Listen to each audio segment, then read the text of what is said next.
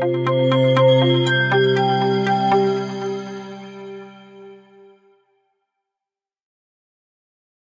let's look at this question, which says, so it says all the questions in this paper are based on the software requirements of an image library, which is one thing that freaks people out, where they use one thing to ask you everything. So like in this case, the question starts off with an image library. Question number 1, you got question number 2, they are still talking about images. You got question number 3, they are still talking about images. Question number 4, images. And they're like, when is this going to stop? And it won't stop because it doesn't really matter which classes they use to examine the concepts. The concept don't change, which means it doesn't really matter which classes they use. What is very important for you is for you to understand the concept, because I had students sometimes complaining that they asked us one thing, there was only one thing in the exam, and I saw the exam and it wasn't one thing, it was just one solution, right? So it's very much normal, because I know students, sometimes you go to question number 1, it claps you a little bit and you're like, okay, let me leave that on, let me go to question number 2, and then it says,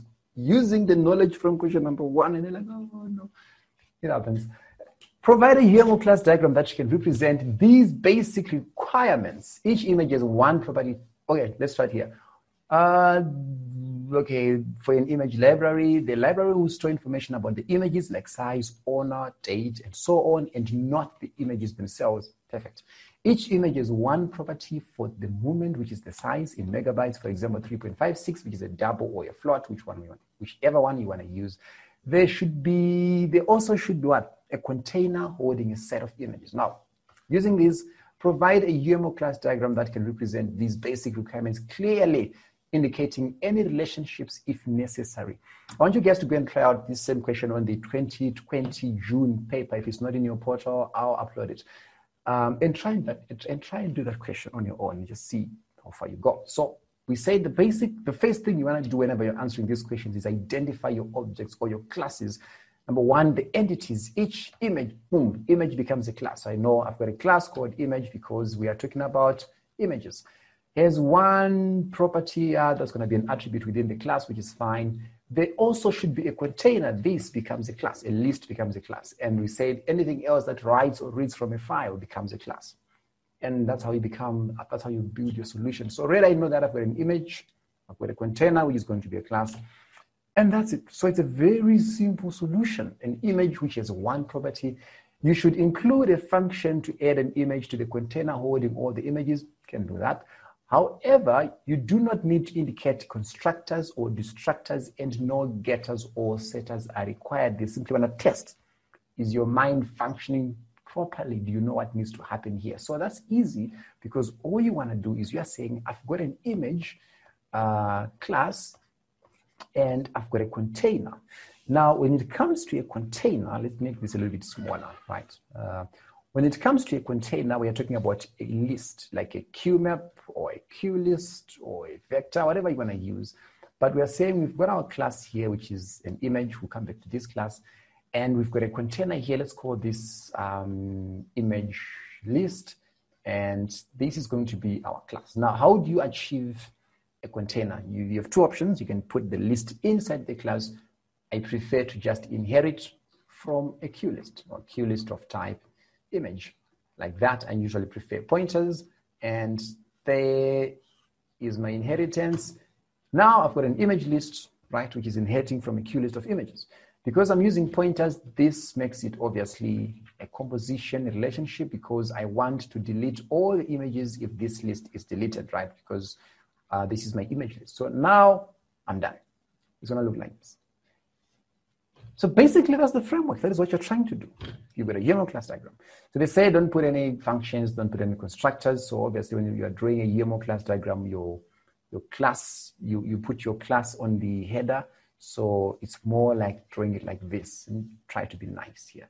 So we've got our class sitting here, and let's actually like that, and that. And that's okay. So you've got this thing, and obviously this becomes your thingy, and then this becomes your, this becomes your class image. We don't need anything in here. We don't need any functions or any constructors. So I can just leave it blank like that.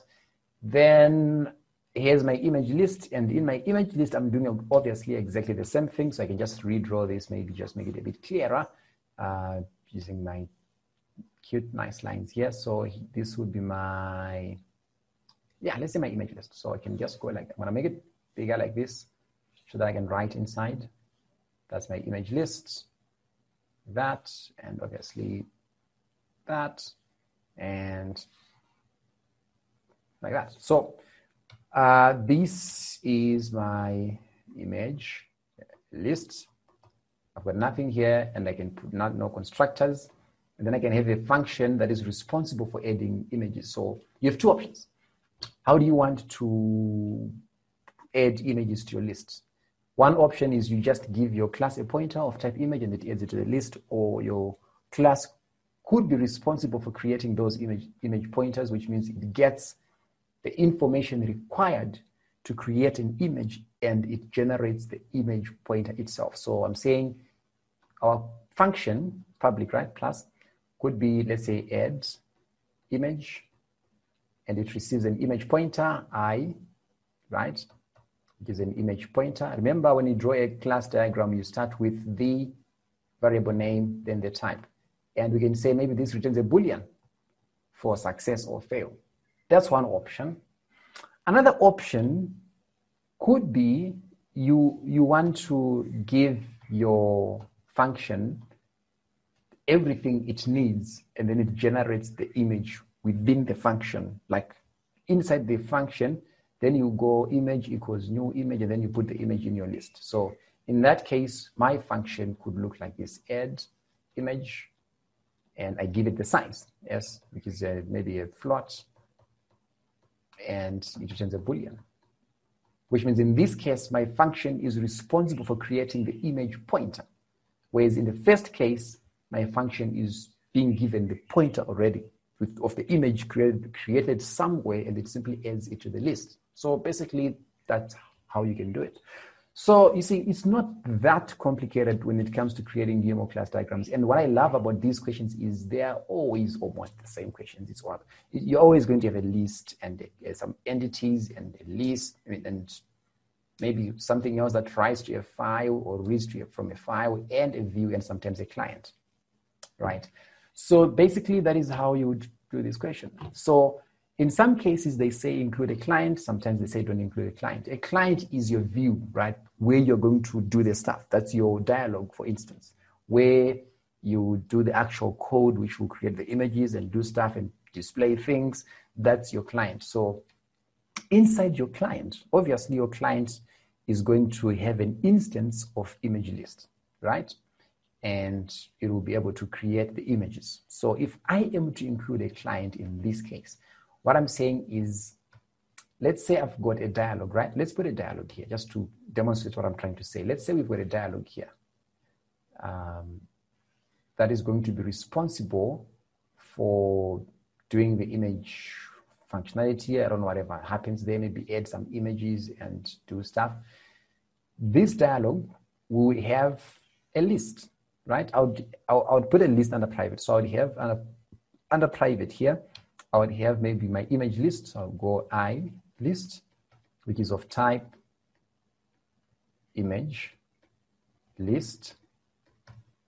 I don't have to put an image under private because that will happen in the function. Then maybe I've got a function here called create image, whatever. So maybe I've got a function create image that will create the images and add an image to the list. Maybe it's a void function. So within this function, this is where I'm going to maybe ask the user to give me the size of the image and do stuff, and then take that size and create the image, and then take that image and call the add image function of this list, and so on and so on. So you can see that my dialogue, like in this case, let me just call this my client. My client has an aggregation relationship with my image list. Do you see that? Because it contains it on the private. But at the same time, it needs to use an image. In other words, it's responsible for creating images. So one thing about association relationships is you can give them context. Like how is it using it? So your client is responsible for creating the images. That is if I'm going with this option, right? So this would be my diagram with the client. So these relationships are just describing what you've done in the class. I've put the image list and I'm simply looking at this and saying, oh, under private, I've got an image list. It's not a pointer there for its aggregation. Oh, in this class, I've got image pointers there for its composition. So that is how I could then draw the final diagram of my